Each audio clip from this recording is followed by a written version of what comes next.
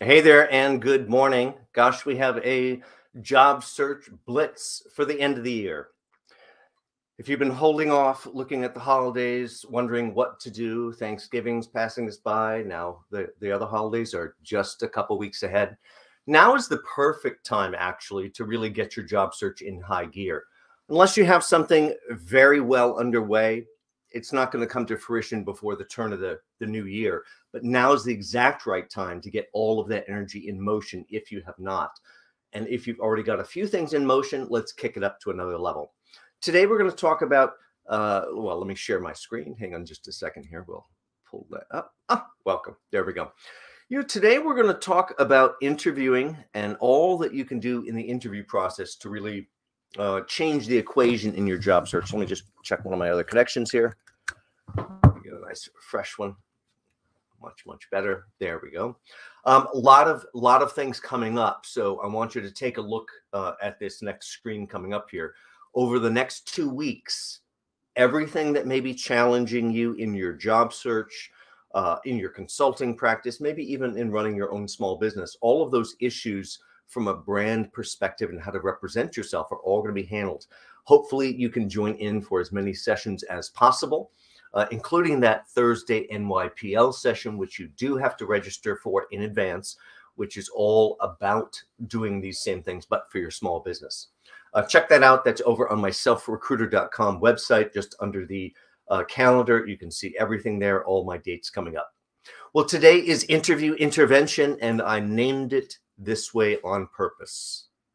Most of us need an intervention before the next time we walk through that door or click onto the Zoom meeting for that next interview, waiting to be interrogated, waiting to be questioned. That's why we need that intervention. We don't understand what the interview is about. We think it's a test where they're going to kick the tires. Yes, actually they are. But you also need to be kicking the tires in reverse. As much as they're checking you out, you need to be checking them out, making sure it is the right place to move your career. The other thing to think about in terms of what an interview really is, it's an interview influence opportunity. This is about how you use the nuance in your communication style to influence their thoughts about you and why really you are the most important person that they're going to speak with. Now, we're going to accomplish a lot of this through our personal branding. So the other lectures are coming up a little bit later this week. If you've not seen them and you're in a rush, you can certainly go over to my YouTube channel to see those as well.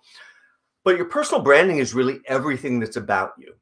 Now, it's most on display and most important in the interview itself, but you have to prepare yourself for that interview. That means you have to think about everything that could potentially affect your brand or how they think of your brand, all those things that separate you out from others, all the qualities that you bring to the table. So we have to think in terms of that, but we have to make sure that we have that brand uniformly covered across the resume, across our LinkedIn profile, across even our cover letter and the different messaging that we may do in direct outreach. A lot of big fan of direct outreach. We'll talk lots more about that coming up. Just understand that you have to solidify your brand just like any one of these big national brands. When you walk down that supermarket aisle, is there any difficulty seeing the Folgers or the Kellogg's or the Coca-Cola almost reach off the shelf and slap you in the face, right? You have to manage your brand the same way. Understand what you bring to the table and elevate that so it's up in the spotlight. Now, in terms of our interview itself, it's determined by how much effort we put into it. If you do not prepare in advance, you're not going to do very well because it's a sales meeting. This is where you're supposed to walk in the door really teaching them how to select you because it's a sales meeting. You have to take control in the process, even if they try to control it themselves. You have to make your case. It is this sales meeting one more time. What it's not, even though it may feel like it, is this interrogation, this cross-examination, everything else. Just keep yourself focused on the fact that it's your job to teach them how to select you as the very, very best one. Now, here's a little bit of the trap that we get stuck in. We think about our competitors. We think about them as cookie cutter perfect. Oh, they're just cookie cutter perfect, all standing in line. I want to be that. I want to be that. Really? You want to be cookie cutter perfect, interchangeable? Because if I pick you, I'm paying you less. You don't want less? Okay, that's fine. I'll take number 2, number 5, doesn't really matter. I'm taking anybody in this line because they're all interchangeable to me.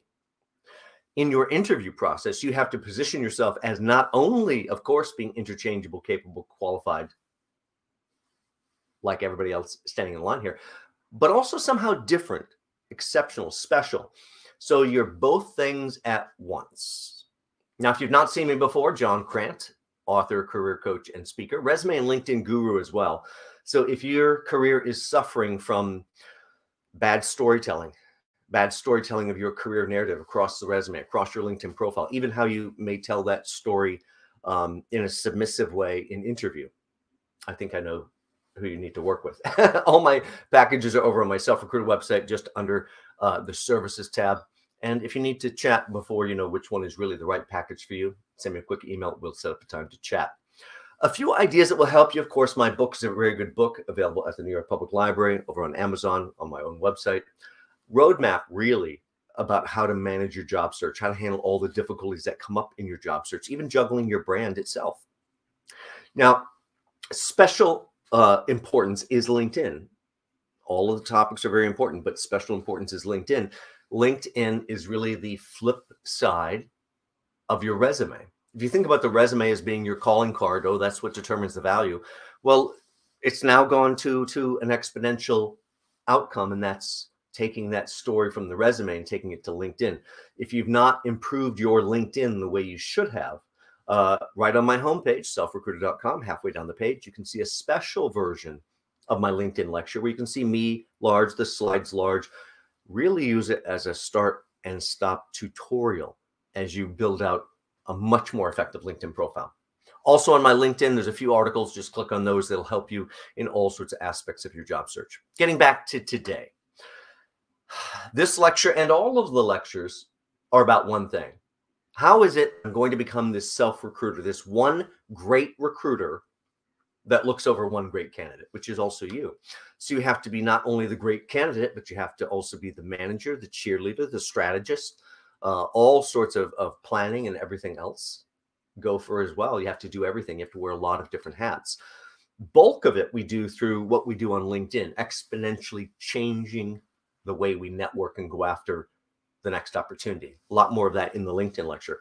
But also it's about keeping one eye on the toughest competitor imaginable. Those 4, 5, or 6 people that would just scare you out of even going after the job. They're like, oh, they're going after the job? Forget it. That person? Yes, I know these people seem scary, but you know what they suffer from? Ego and arrogance, and they don't prepare. They're like, oh, well, they're just going to pick me, and then they don't actually do their homework. You can beat these seemingly perfect people very, very easily with a little bit of planning and foresight and really understanding that it's your job to teach them that you're the right one, also teaching them at the same time that the competitors are not the right one. You know, we'd all love to see the job, get the interview, and of course, I just get the job after that. It doesn't really work that way. Most people are hitting that darn button like you are. Rarely says apply. On occasion, almost always says submit, all capital letters, till we're so submissive. It's like a Friday night waiting for that phone to ring. Leaves us in a very unhappy place. Just, well, I submitted my resume. Well, I expect a lot from you submitting your resume. So submissive. Let's get right to the decision maker. Lots and lots of discussion of that in the LinkedIn lecture. It changes the entire equation when you look at the world a different way. When you get right to the decision maker and have that conversation there. I know it's scary, but it's a whole lot less scary than going through round after round after round in HR, trying to filter you out, really without the right background to even judge you. I want you to change this equation of diminishing returns simply by changing these rules you never agreed to in the first place. Let's go back to the idea of this product. You are this product. Here's what not to be. Don't be mediocre. About half the workforce, pains me to say, about half the workforce is only mediocre. I love to read this one, of only moderate quality, ordinary, average, middling, middle of the road, uninspired, undistinguished, on and on and on and on. No great shakes, not up to much, and bush league. You know what you have to be if the bulk of the workforce is mediocre? just a little tiny bit better than mediocre, and you're ahead of most people. If you simply put a little heart and soul into whatever function it is you do, you will naturally be at the top 1, 2, 3%. That changes everything. Now, what is our story? And we have to get ready to tell our story in different formats, in different venues, in different ways. The world has changed. In person, not very likely, but yeah, might happen. Certainly, probably as part of the overall process. Telephone interview, very, very likely to happen. Most likely, well, that's going to be a Zoom, a Meet, any of those technologies. We have to think about how you're going to get ready to use that platform. I know this part seems shocking. Don't answer questions. What? Go to my interview and don't answer questions? Yes. Go to your interview, don't answer questions, unless you intend or choose to. This is about staying in control of the conversation. So we're using the device of the Q&A to really answer like a politician. I'm going to answer any question I wished I was asked, rather than the question you did ask me. You asked me this question, I answer that question. You ask me this question, I answer this question. Remember, I'm not trying to be evasive. I'm strategically using the question to answer and talk about the story elements of my background that will make me most valuable. Sometimes I may answer their literal question if it services me. That's what we're after. So I want you to understand that you are now in charge because it's a sales meeting. This does not mean you can be a steamroller. Oh my gosh, let them feel in charge, let them feel in control, if it makes them feel better.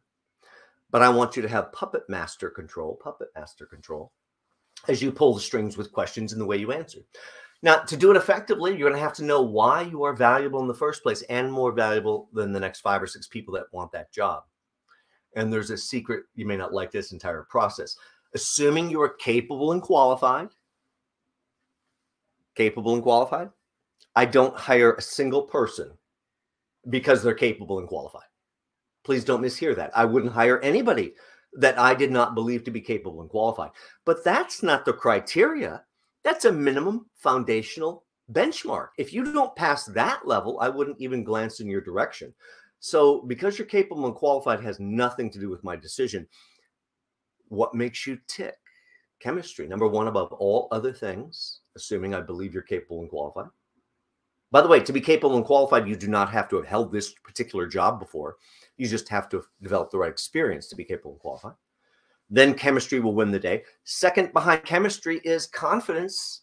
Confidence in you. And I don't even know what I'm going to get from you, but I have a feeling if I roll the dice on you, I'm going to get something special I didn't get from somebody else. Chemistry and confidence actually determines the level of engagement, determines their interest in you. But it's much, much closer to this type of engagement.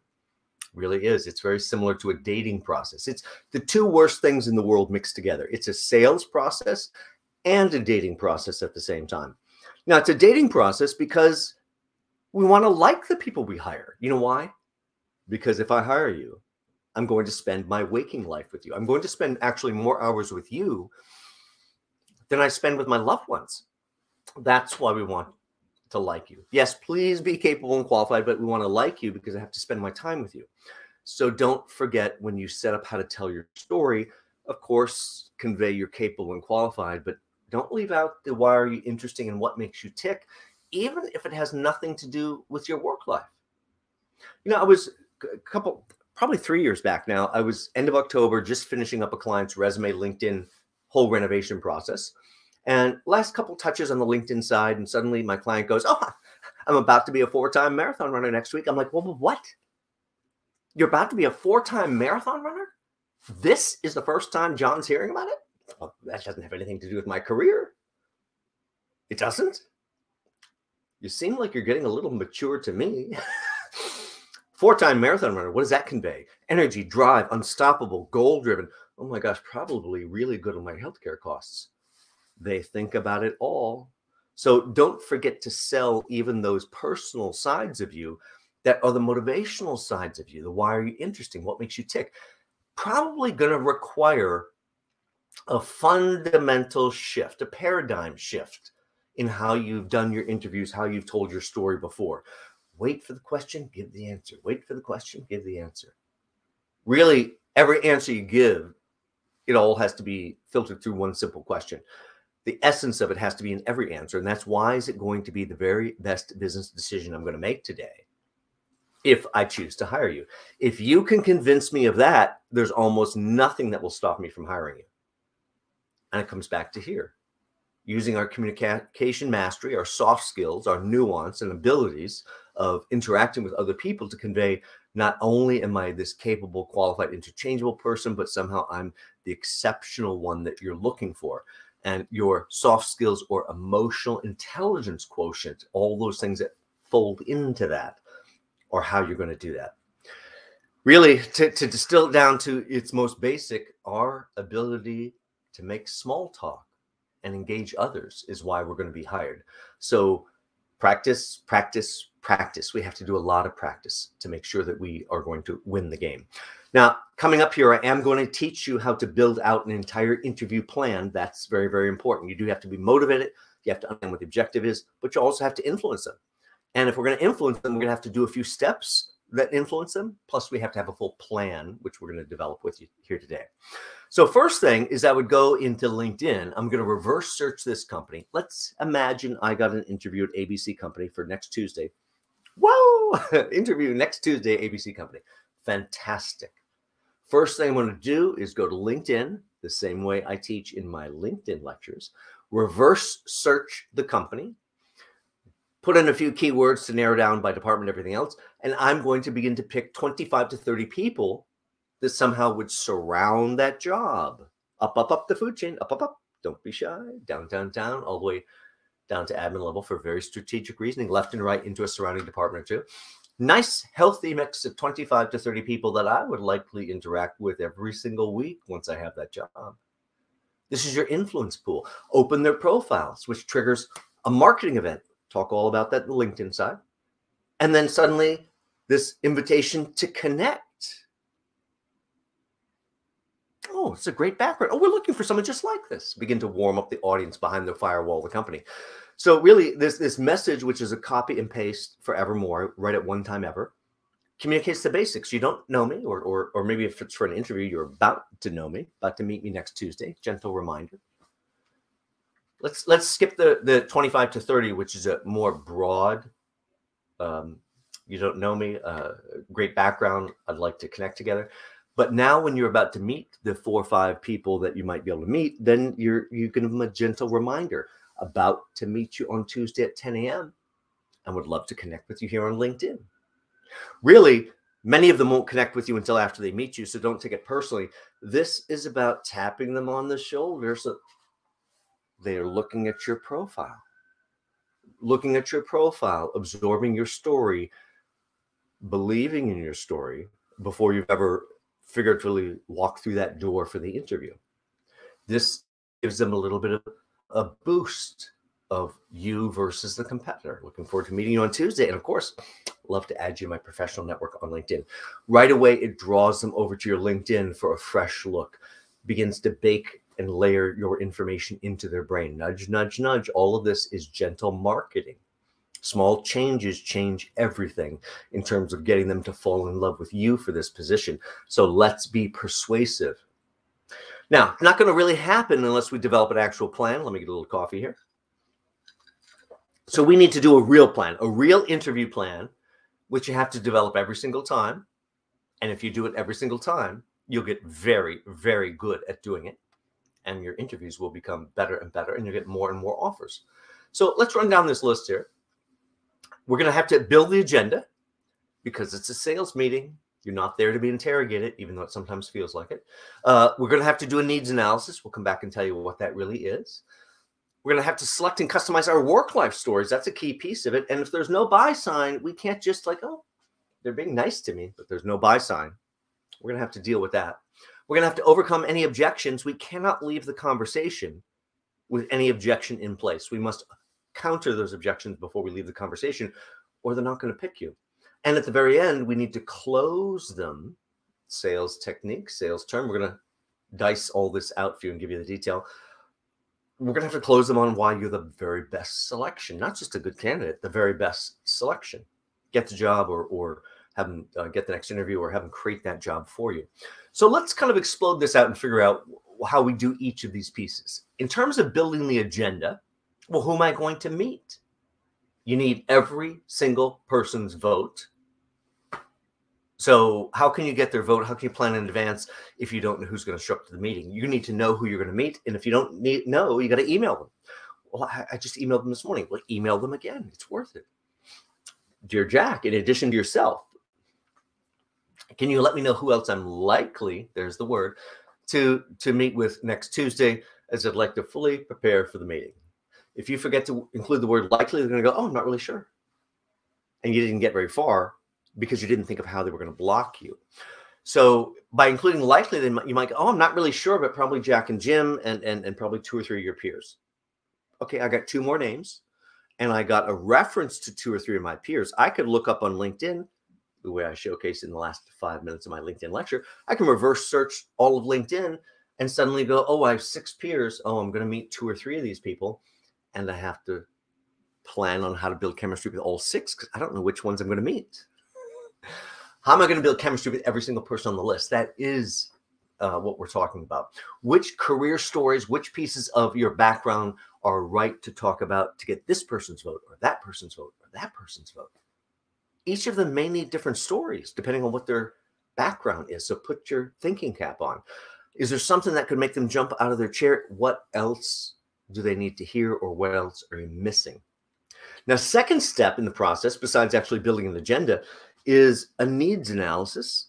Now, what this really means in the shortest way possible is simply, please don't answer any questions at all. Even if they said, oh, John, tell me about yourself. Asked me a question before I got to do the needs analysis. You think I'm going to answer the question? Of course not. I'm going to sidestep the question. Oh, I'd love to answer and tell you about myself. Before I do, oh, I'd love to make sure my answers are all as focused and as valuable as possible.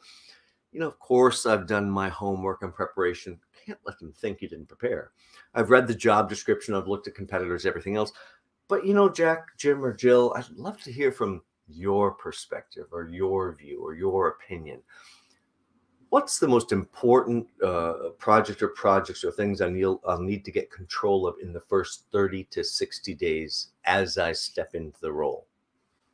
Oh my gosh, I hope you visually saw me stepping into the role because I verbally stepped into the role. Those, again, are techniques to help them get comfortable with you in the role, help them see you in the role. That's how they begin to pick you for the role. Now, the needs analysis is as simple as, how could I possibly answer any question unless I really understood their pain points? So the needs analysis is, you know, to get beyond the job posting. Job posting itself, I have a different phrase for it. I call it the list of the irrelevance because, yeah, tangentially connected, but almost everything on that list is not really part of this day-to-day of this job. That's not a picture of the job. So I need to figure out, what are the real pain points? What are they experiencing? And that's not something you usually write out for your competitors out on a public posting. So, you know, what's going on with you, or what would you like to change? Or what would you like to solve? Even why is this position open? The reason the position's open can tell you a lot. Either it's open from a growth standpoint. We're growing so much, we need to add this role. Fantastic, fantastic. But what does that tell you? They may not have the right support mechanisms in place. If you're used to a lot of support mechanisms, you may not do well in that role. So we have to think about those things. Maybe the person got promoted. Okay. If the person got promoted, what do you think the state of their work product is for that role? Probably pretty good. I bet you also they'd like to keep the momentum of their legacy moving forward. So they want you to get in there, shore up, and keep everything moving forward to keep their reputation positive. And what's the state of the work product if the person left on their own? Have you ever left a job for another job? You know, turned in your notice? Well, most people have. Now, let me ask you a different question. When was it that you actually stopped doing your current job while you were looking for that new job? Was that 2 months ago, 3 months ago? Did your boss even realize what was not done? So if they left on their own, they may have some fire or train derailment about to happen that they don't even realize. You may have to do some follow-up questions. A couple important things. Gosh, what have they not seen? We're going to talk more about that as we move forward. Needs analysis will help you understand how to focus your answers so it's relevant to them. Customize those work-life stories. You know, it says work-life stories because maybe I need to talk about a work story with you, and maybe I need to talk about a life story. Maybe I need to talk about climbing Half Dome with you out in Yosemite. Maybe that's what's going to set you on fire, in addition to seeing how capable and qualified I am. So yes, focus your stories on what showcases a skill or a certain value or an interest or somehow would elevate their desire for me. Look and listen and plan for objections. Now, if you've got a few things in your background, you're probably ready for the objections. You probably heard them so many times, it hurts. Oh, so nice to meet you. Come on in, da, da, da, or come into my Zoom, blah, blah. And then they pick up your resume and they make you watch and they go, so you haven't worked since last year? Just like that, just like that. It's technique, by the way. That's simply to put you on the defensive, to knock you off your soapbox, to make you tell me, explain to me why whatever it was I just accused you. You've not worked in this industry. You haven't worked in this field. You haven't worked in nonprofit or commercial. Whatever you don't have, you exactly know what it is. You know what they could accuse you of. Overcoming objections is actually easier than you think. First technique, or the base technique to keep in mind every time, is an agree but disagree technique. So I'm going to find some way, shape, or form to somehow get as close to agreeing with whatever they accuse me of. And then I'm going to completely disagree with it next by what I say to overcome that objection. So maybe they go, well, John, you've never worked in nonprofit. You know, I haven't. Just like it's a gift from up above. I cannot change the fact that I have not worked in nonprofit. Therefore, I'm not going to even try. I'm going to go like, oh, that's a bonus. You know, I haven't. But I'm sure you're going to see lots of those candidates. Other people are candidates. You're always an individual. Oh, I'm going to see lots of other candidates that bring that background to the table. You know, what I bring to this opportunity is something very, very different. It's also why I'm going to be most successful too. It's this, and I go into whatever it is that I think is going to make me most successful. Your job is to overcome the objections and convince them whatever concern they may be thinking about really isn't a concern at all. Now, no buy sign. How do I know if there's a buy sign? They were so nice to me. There's only two buy signs. One buy sign is, gosh, love your background. Love to bring you back next week to talk to Jim, Jack, Jill. Okay, indication that the next interview is going to happen for you. They don't have to promise the day and time yet. They already promised the interview was happening for John. That's enough. Accept the win. That's one buy sign. The only other buy sign is, gosh, we'd like to move toward offer. You know, can I get your references to move toward offer? Sure, sure. Any move toward offer stage means you did win. Quit selling. Let them move toward offer. Let them make you a good, bad, or ugly offer. That's a different thing, whole different video on negotiations. Those are the only two buy signs. So if you get to the end of your interview and they go, oh my gosh, Jack, Jim, Jill, but this has been an amazing discussion. You have a dazzling background. Some of these places you've worked. Sounds good so far, doesn't it? And then they go, but, you know, we have a few more people to see, you know, probably 2 or 3 weeks. And plus the holidays are coming up. So it'll probably be into the first of the year. Doesn't sound as good now. That's no buy sign. So as I would say in my in-person lectures, which I don't do too often these days because of the pandemic, I might say to that person, why would you get up and leave the room? I don't mean like sit there so long till they're like, security. That's not going to help you as well. But I mean, why would you leave the conversation? Why not engage them and ask them questions, closing questions? So really what we're going to do is using closing questions, simply a scary sales term, which means ask for what you'd like and ask for agreement to it. If you do not ask for agreement to it, you did not close. Just asking for what you'd like is a pipe dream. Not going to happen for you. Oh, they'd like that. They didn't ask me for it, but they like it. Okay. So what happens in this is they're going to think about the whole decision process, the hiring process, as a two-dimensional timeline. They're going to see that timeline toward a finish line, and they're somehow going to imagine you and your values somewhere on that timeline. At the time they're doing that, they're also going to think about what's wrong with you from their perspective. I know that's a scary thing. I don't want them to think about what's wrong with me. Actually, you do. You didn't win because you got no buy sign. Therefore, you'd like to poke and figure out why they aren't 100% sold, what's wrong with you, so you can overcome that right now. So, you know, Jack, what have you not heard? Or what have we not discussed that would help you in your decision process for this role? Now, that's a pretty good one. I like that one. If you've seen me speak before, you know that's not quite enough for me personally. I'd like to amp it up just a little bit more than that. For myself personally, and what I'd recommend for those that have the gumption to do it is, Jack, let me ask you this. What have you not heard, or what maybe have we not discussed that would help you in your selection of me as the very best individual for this role? I know it says candidate on screen. I wrote that one a long time ago. You're always the individual. The other people are always the candidates. Notice now I put it up onto a pedestal very up high. I want to be the best to the best. What you need to hear to know I'm the best. What's going to happen out of that is, well, I mean, John, you have a great background. In fact, this stuff's amazing. I have a feeling you're weak in area A. Fantastic. Let's talk about that right now. You have to overcome that right now. And think about if maybe you didn't even discuss area A because you were scared. Oh, I've only done 2 projects. Is area A important? Well, yeah, it's the core of the job. I think if you don't discuss that area, they're not going to hire you. But I've only done 2 projects. Well, it's not confessional. Therefore, I don't have to go, I've only done 2 projects. When they go, oh my gosh, that's such an exciting area. I've worked on projects such as this, and I've worked on projects such as that. What would you like to discuss? I didn't have to say it was the only 2 projects. You need to calm this fear or you'll not get this job.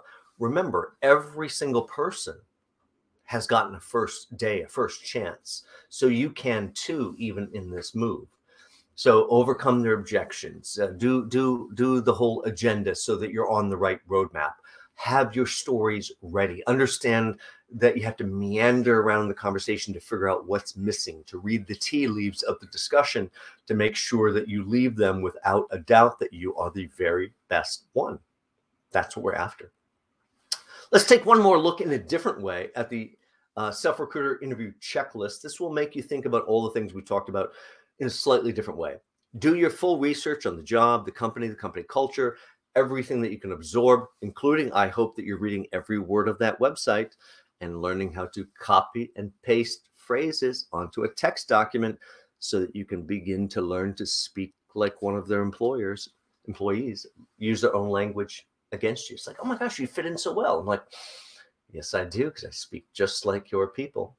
That's what you can get from this proper research. In terms of the job, sure, that job posting is one minor way to figure out about the job, but I have a feeling since you think you're qualified, you could probably write a better job description. Put all that nonsense aside, write out the job description you think is right.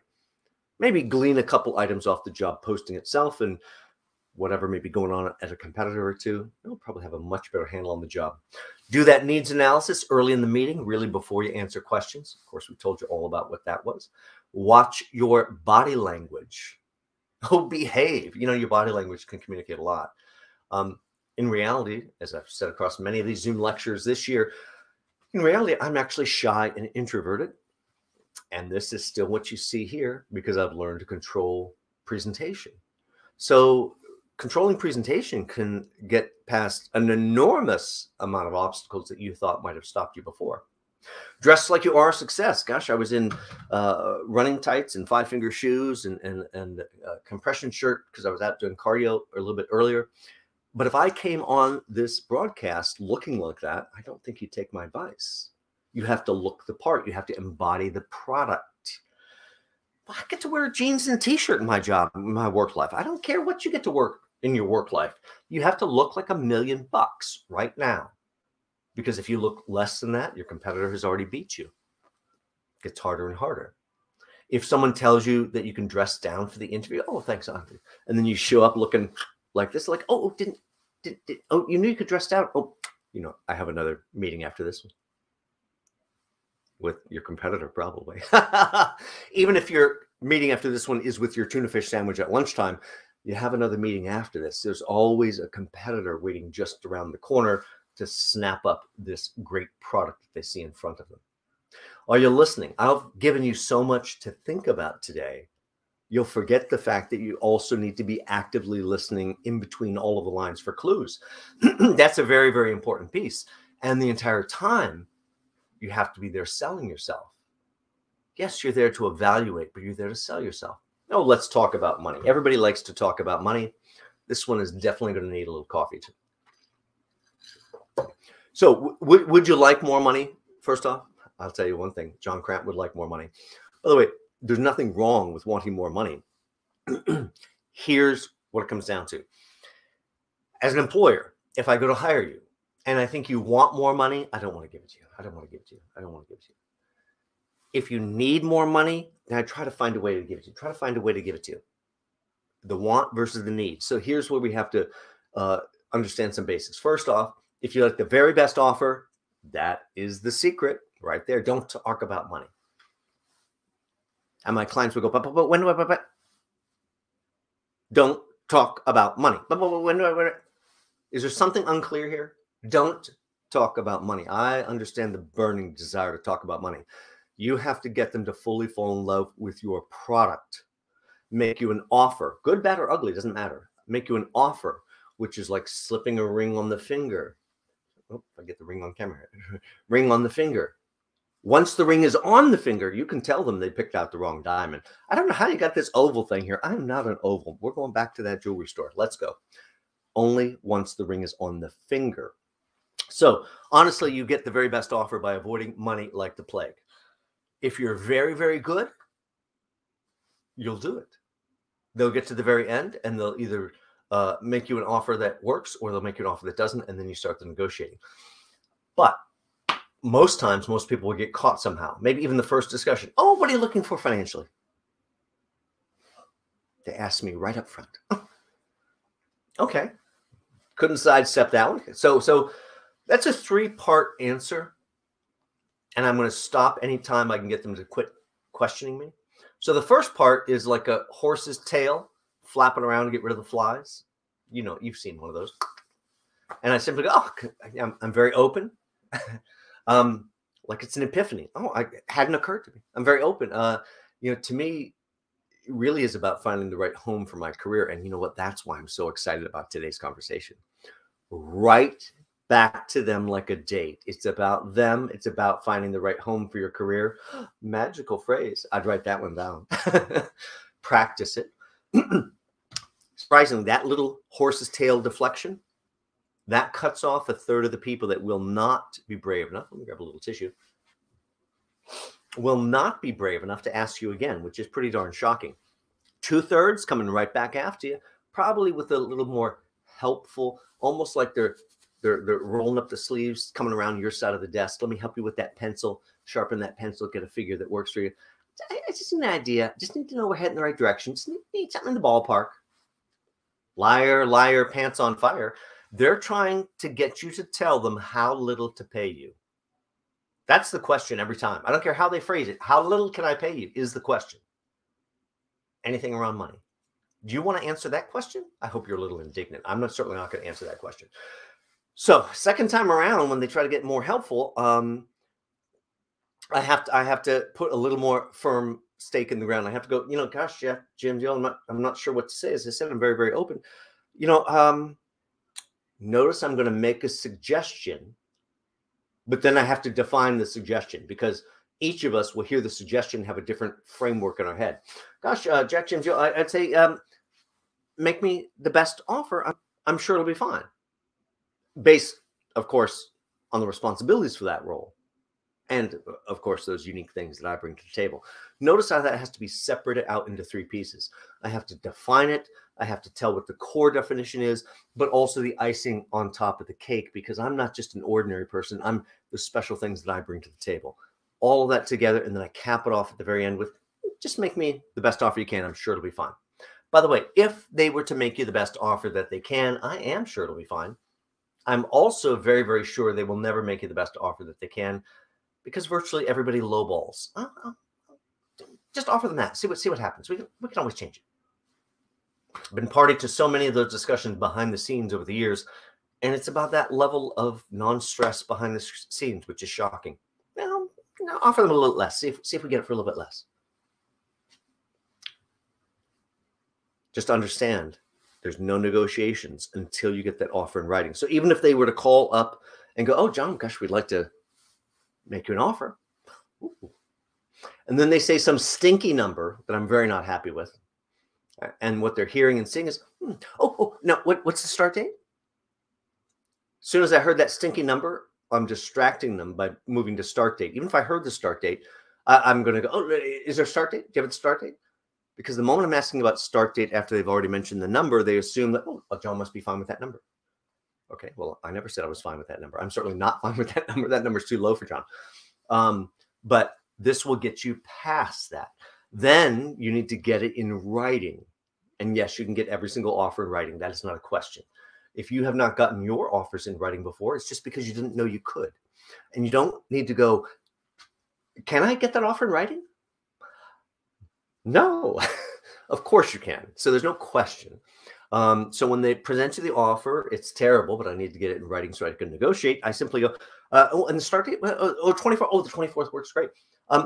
When would I be able to get that in writing? Would I be able to get that this afternoon?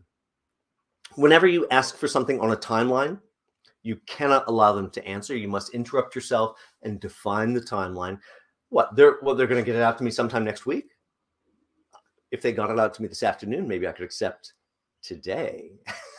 So I've got to get that quickly, especially because I know that's a stinky number. I need to get them to commit, put the ring on the finger so I can renegotiate that stone.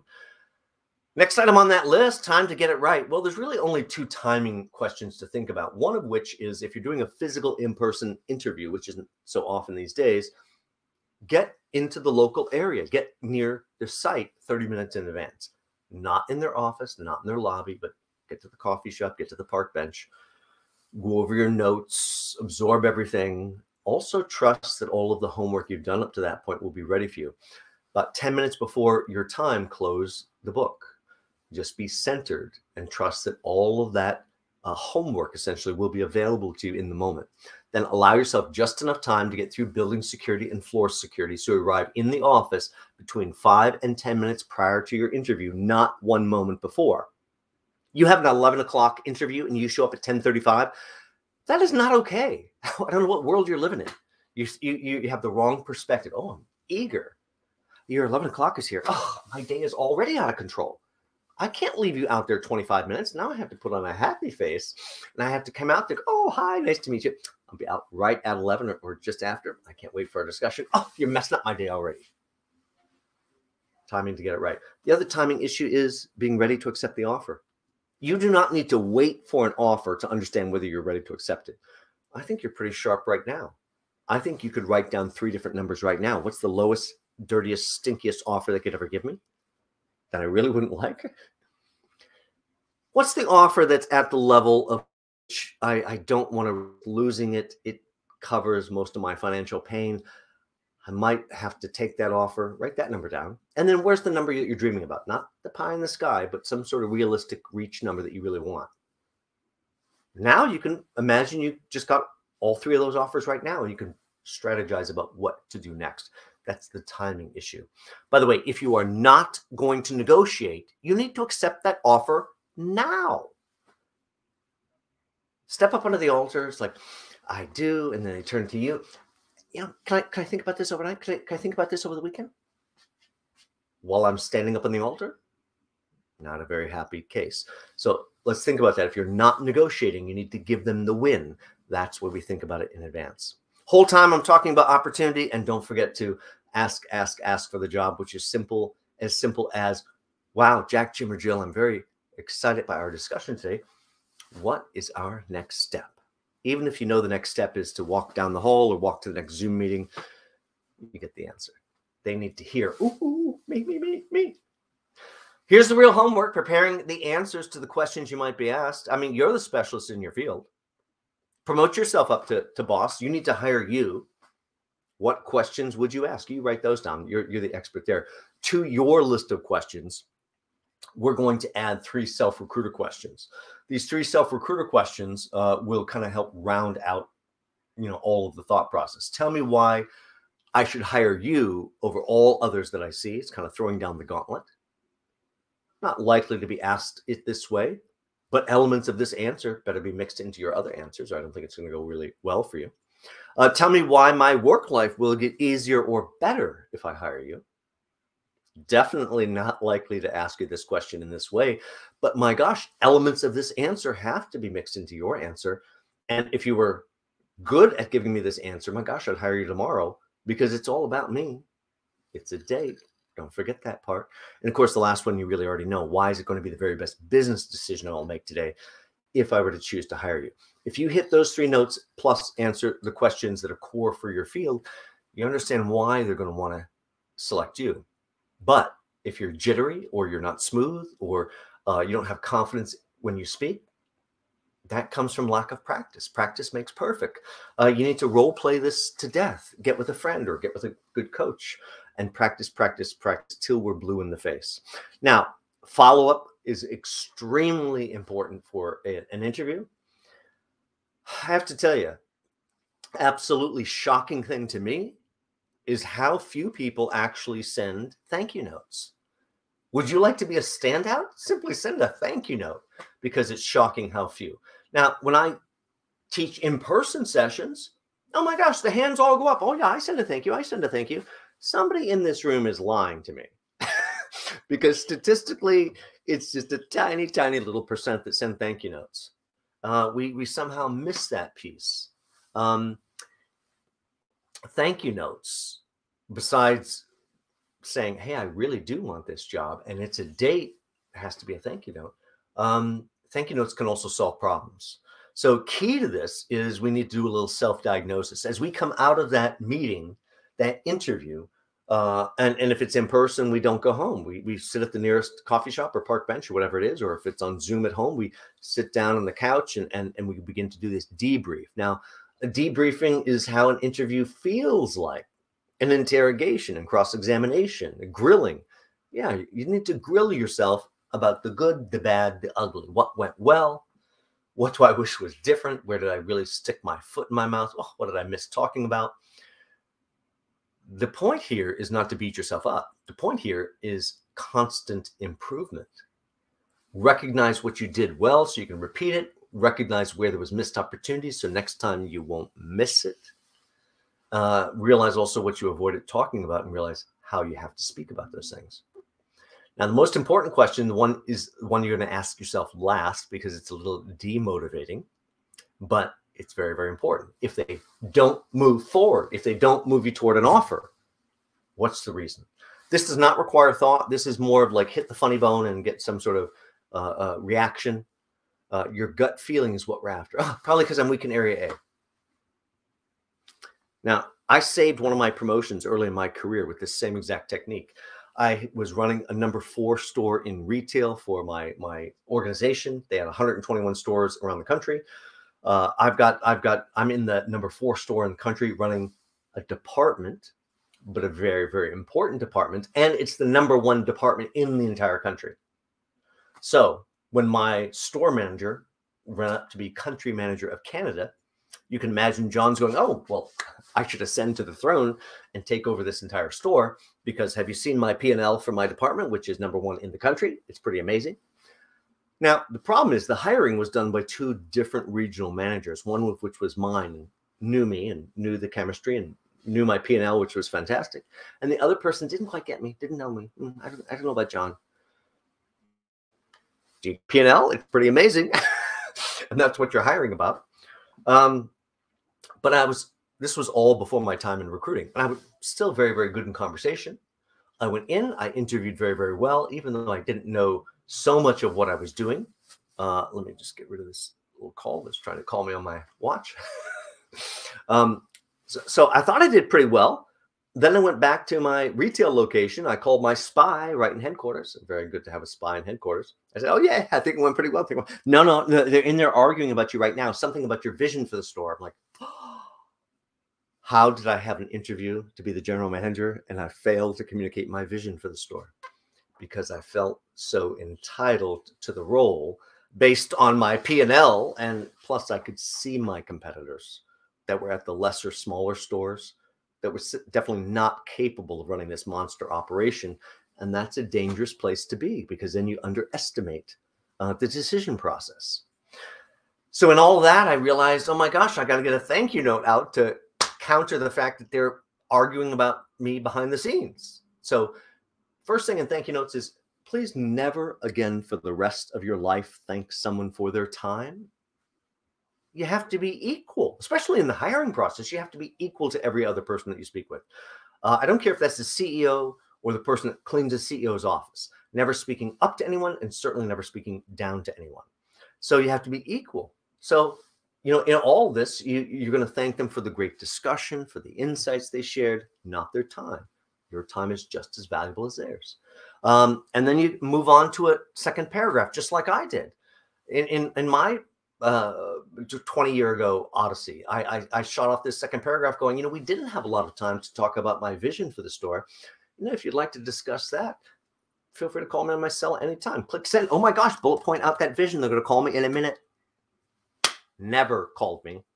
Got the job just like that. Oh, look, he has a vision. Doesn't matter what it is. He's got a vision. Doesn't matter.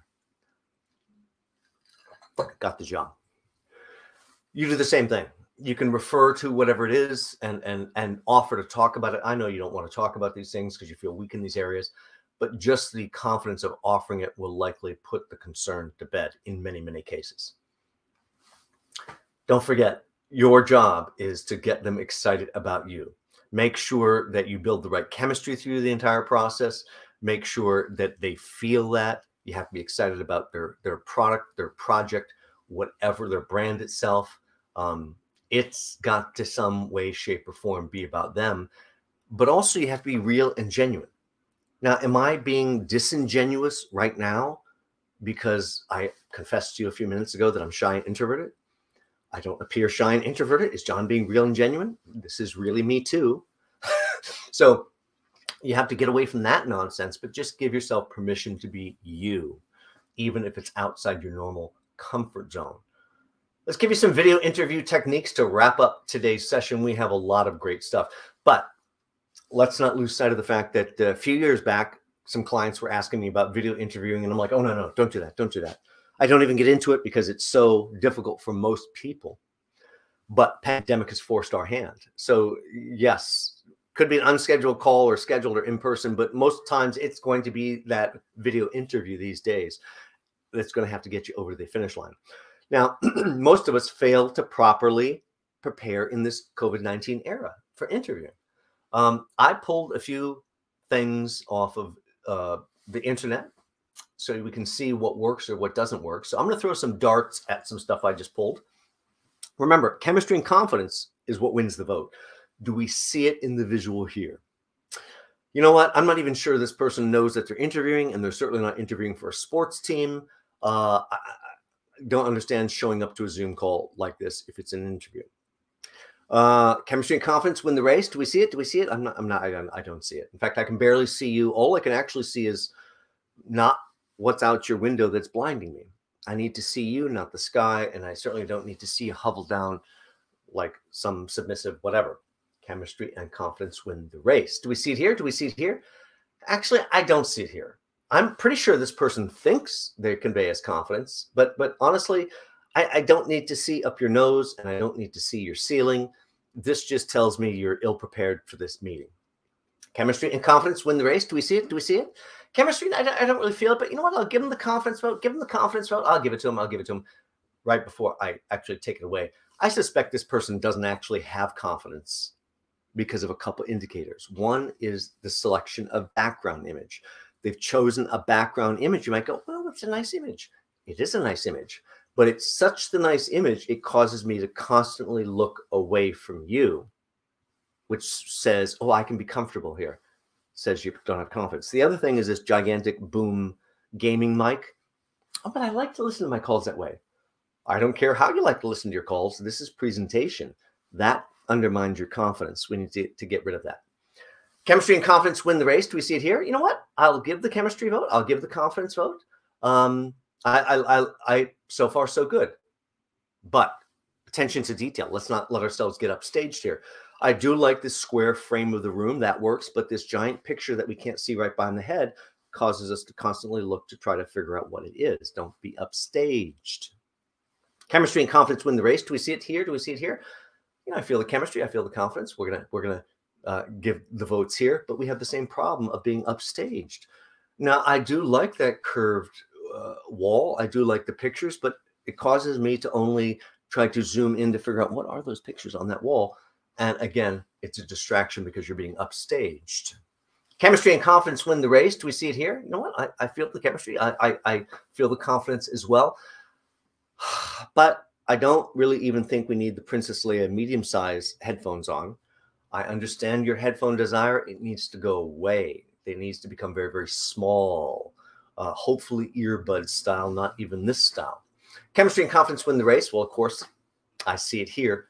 Let me comment about the picture selection. I know this is just a normal picture grabbed off the internet, but they chose something not unlike mine that's a little bit three-dimensional, helps create depth, lift themselves properly. Other than the small headphones, which I don't like, this is a pretty sharp presentation of ourselves, and we have to think about that, but don't wear the medium headphones either. Chemistry and confidence win the race. Do we see it here? You know what? It gets both votes. All things being equal, and they never are, this one's the winner. I know it's still a little up, a little too much up the nose, but the framing with the three pillars on the left, the little tiny but large picture that I see a little bit on the right, I can see it, but I can tell what it is. It's not a distraction. This person wins the day. Now, I'm going to show you exactly what creates this visual here today. This is not about being comfortable. Now, this is not where I'm standing, although I'll show you where I'm standing here in a moment. This is my other half's work desk. You know, it's a work from home environment. So they're in the other end of the room or the other end of the house, and they are positioned directly up against the window. They stare right out that bright window. You know what? I can't do that. That all day long, the lights, hazel eyes, wouldn't do well. But that is their normal environment. They also get lit pretty well from that. You need great light. So that is a good starter. But you may need a couple things. Very likely you're going to need to elevate that computer because the camera's not at the right level. Otherwise, it's back to looking up the nose like this. Well, we don't want to be looking up your nose, so you probably have to elevate the computer. And depending on the time of day or type of day, you may need some sort of a light ring. These light rings, by the way, have adjustments for color tone. So if your camera is a little bluish or a little greenish or a little this or a little that, you can adjust the color so that you come off just right. That's just the start. If you would like to sound great, you probably need a condenser microphone. Yep, I know every computer has a microphone now, but that's different than a standalone condenser microphone. This is the microphone I'm speaking on right now. Produces a very different outcome. And yes, just like I recommend here, I am standing up. I can jump up and down to prove it. I'm standing. You need to stand for your interviews. When you stand, you release the diaphragm muscle across the middle of your body. That allows you to relax your throat, lower your vocal resonance, create more chemistry, even over a Zoom situation. Now, to where I'm standing right now, I'm actually in my bedroom, and I have my ironing board directly up against the side of the bed. I have a series of boxes, just like you see in this visual, elevating the computer. What you don't see in this visual is on top of my laptop itself, I have a separate external camera sitting up there. It's a 4K camera, even though it's not recording 4K right now. It's a very good camera. So I get lots of that. And then I'm surrounded by light boxes. Now, I mentioned earlier the hazel eyes and sensitive to light. But somehow, when I step on stage under those lights, it's a dream come true. And somehow I can trick my brain to accept this blinding light for a short amount of time. But you have to be lit properly all the way around. Let's reverse this. You can see it. I'm actually standing right in front of the wall. I'm in front of a green screen here. I've swapped out the background to create environment. You realize how close I am. I literally have about 1 square foot of space. There you go. There it is. I can move around it. That's actually helps you because you can leave your feet planted and yet you can have your little bit of normal movement to make you a real person. You want to look great, make sure that light's all around you. Also make sure you have prepared for everything. Yep, I have a stool down there. Well, the stool's not empty. It's holding my coffee and occasionally it's holding my clicker. All those things have to have a place.